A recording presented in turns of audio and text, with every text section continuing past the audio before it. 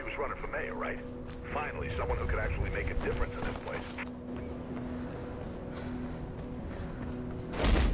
This game got me feeling things, dude. Really good things. Mirror's Edge was created by DICE and published by EA. Ew, EA, I know. DICE had been known for the Battlefield games, and Mirror's Edge was their attempt at something fresh, and I'd say they wildly succeeded. If you don't know what Mirror's Edge is, it follows Faith Connors, the sexiest bitch to ever serve cunt at high velocities. She's a courier who delivers messages and avoids government surveillance in doing so. Her purpose is spreading information to prevent an even more controlling government. I hope you'll forgive me, I don't remember much about the story, and despite revisiting the game, I'm not going to focus much on it. It was never what was truly important to me about the game. Story is delivered through 3D in-game cutscenes in 2D animated segments, probably to save on money on those crazy good 3D animations. It was outsourced and heavily stylized. It's not bad, but it feels lacking in quality when you compare it to the rest of the game. Right before we get into gameplay, I wanted to talk about the visuals and sound because it adds a hell of a lot to it. Is the ambient sound of wind blowing through the city, cars driving by, planes taking off, lending itself to a true-to-life city. A new lighting solution was also created here to give the light a softer feel. It really helps the outside segments feel more natural. It's not bombastic or over the top in its presentation, it's matter of fact. It's minimal.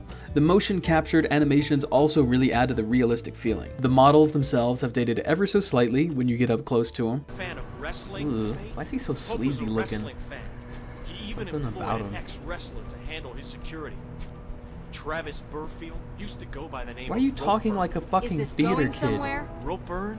Well, he's really just a thug who got... Oh my god, stop! Stop it! But honestly, it barely matters when you're actually in the gameplay. The visual experience holds up with modern releases today unless you're looking for crazy particle effects exploding off your character every second. The setting is white and almost sterile. A huge city with very few colors, which are usually used to highlight advertisements. The city, in actuality, isn't that big, but the fact that you're running through buildings, smashing through doors, climbing through vents, makes the world feel gigantic. Like I have the feeling that if I were to walk out of bounds, it would go on forever. It feels so deliberate. Your first playthrough of the game will include runner vision, which colors small landmarks red to indicate where to go. I don't need to say it, you already see it. The game is somewhat devoid of people. The actual hustle and bustle of the city is taking place on the ground far below you. You meet very few characters and the game feels kind of isolated in that way. The oppressive government in the game is reflected in the standardized and clean architecture, and this serves to draw your attention further onto the gameplay, which is a plus for me. That emptiness makes exploration and finding little Easter eggs all the more sweeter. A lot of the levels in this game have you running away from authority trying to gun you down, but you're never in as much danger as you seem. The stray bullets never catch you if you're doing really well, but it always makes you feel like you're barely escaping with bullets ricocheting off the area around you. It's really fucking cool. It feels like an action movie. There are these really close encounters that require you to take enemies head on, disarming them or finding a way around them. Combat is not crazy fun in my opinion, but it gets the job done. Because they have guns and you don't, it really makes your character feel vulnerable.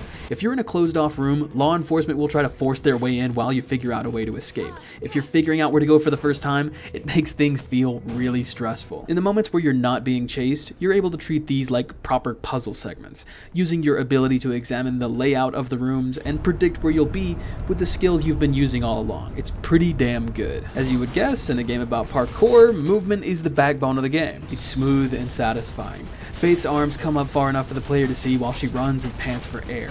All actions flow cleanly into each other. I want to go back and talk about sound effects when talking about movement because Faith's shoes scratching concrete, her hands shifting weight away from the metal bar she swings on, running on a catwalk. Ooh, I love that shit. It feels so good. When I fall in this game, I feel like I should be fucking dead. Listen to this.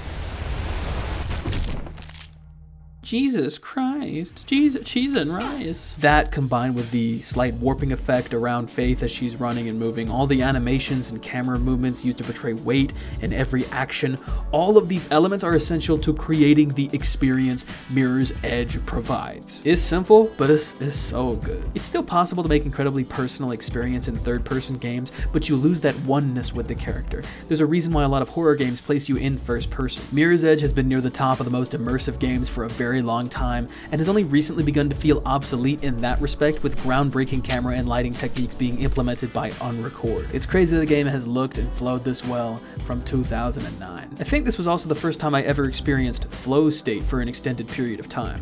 I had games I enjoyed, but I never did feel the satisfaction that this brought in the gameplay alone. The point where competency meets challenge. Ideally, people experience this in a place of work if they're satisfied with their job. The point of a challenge also keeps moving because the more you play, the more the challenge becomes improving your flow, finishing a level deathless, speed running the game, working towards your perfect run. The value of continuing to play was intrinsic.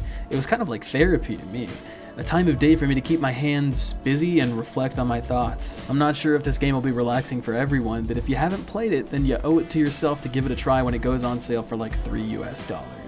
For what Mirror's Edge is trying to be, a first-person, speedrunner, action platformer, it's close to perfect.